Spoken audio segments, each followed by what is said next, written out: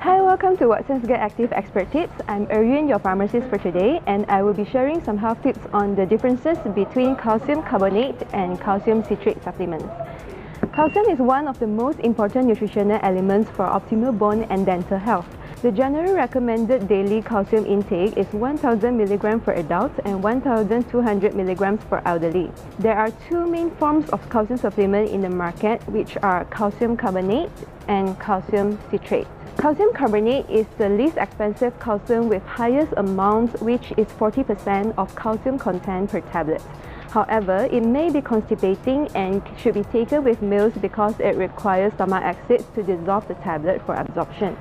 On the other hand, calcium citrate is more expensive and has lower amount, which is 21% of calcium content per tablet. However, calcium citrate does not constipate and is most easily absorbed on an empty stomach, as it does not require stomach acid for absorption. Therefore, we should choose the most suitable calcium products based on individual needs. That's the end of my sharing for today. Stay tuned for our next Get Active Expert Tips. Bye! Remember to subscribe Watsons YouTube channel for more videos like this.